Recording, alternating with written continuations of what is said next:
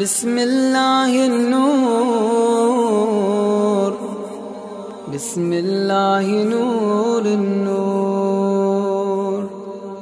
بسم الله نور على نور بسم الله الذي هو مدبر الأمور. أعوذ بالله من الشيطان الرجيم. بسم الله الرحمن الرحيم. الحمد لله رب العالمين والصلاة والسلام على سيدنا ونبينا محمد وآله الطاهرين واللعنة الدائمة على أعدائهم أجمعين.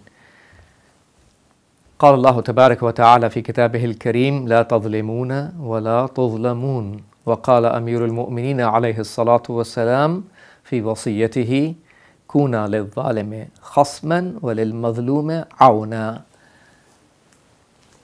Amir al-Mu'minin alayhi salam says, be an enemy towards the oppressor and a supporter towards the oppressed. In Islam, there is no room for a person not just to oppress anyone, which is obviously one of the biggest sins, but also not to give in to oppression and stay idle over oppression or stay silent in front of the oppression of the oppressors. I remember Imam Ar-Rahil Ridwanullahi alayh had said that on the Day of Judgment, when Allah subhanahu wa ta'ala is going to ask the oppressor, why did you do the dhulm? He is going to ask the oppressed, why did you tolerate the dhulm silently? Because silently tolerating is also a sin in the Islam of Ahlul Bayt alayhi salam. We find Sayyidu Shuhada, Abu Abdullah al-Hussein, when his body had so many arrows in it.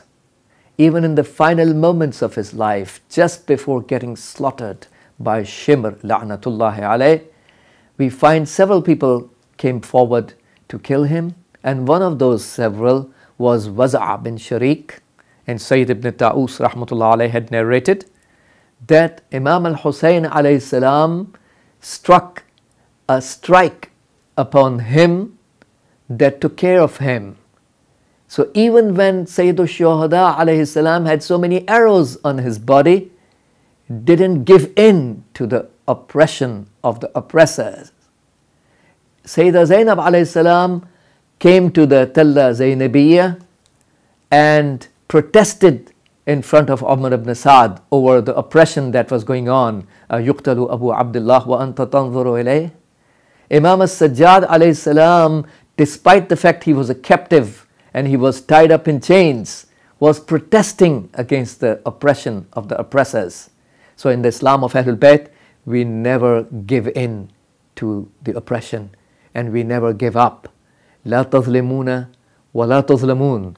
And what we learn in the light of this verse, don't do the zulm on others and don't let others do zulm upon you. Thank you. بسم الله نور النور